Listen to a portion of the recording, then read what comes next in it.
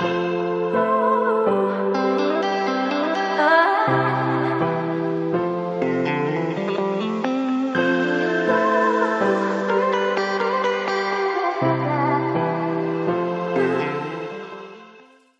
caterpillar can't fly.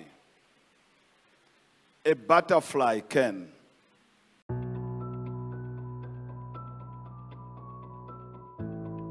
When a spiritual promise does not seem to materialize in your life, never transfer your human disappointment to God. See anyone who blames God, see their spiritual life almost non-existent. It's not there.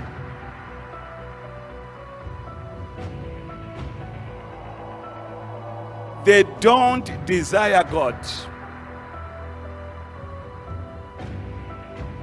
So any disappointment, they blame God.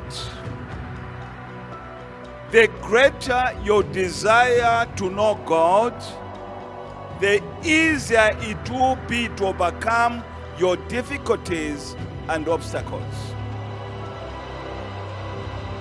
Regardless of your situation, God's promise cannot be broken. Not because you're in a tight situation, not because things are not working, then you say God has broken his promise over you. You are lying to yourself. Your desire is not for God. Your desire is after your own things.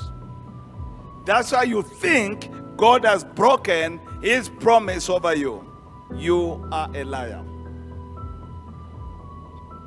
In life, to go on,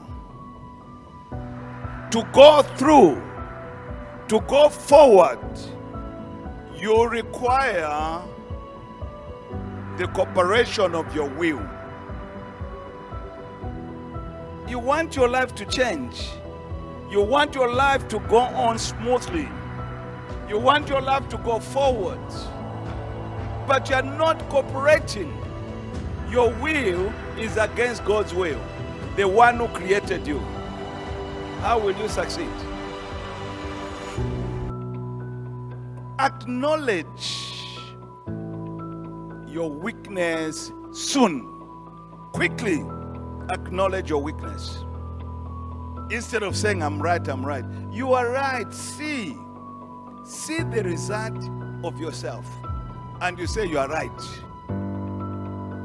When you reject correction, rebuke, and all kinds of spirits jump into you.